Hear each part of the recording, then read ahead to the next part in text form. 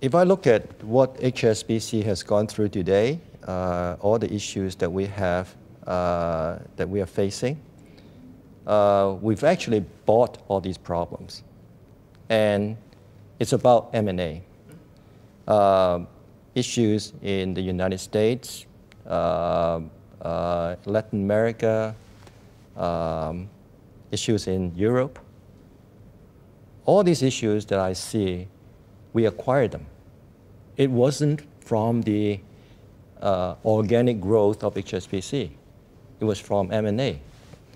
So the experience that I have and the lesson that I learned would be to make sure that if you want to acquire something, it's not just the due diligence that you have to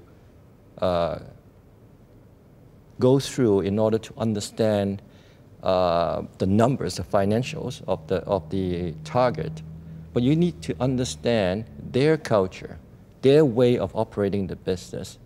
And also you need to put your own people in the place so that you have a kind of like a consolidation of the two cultures.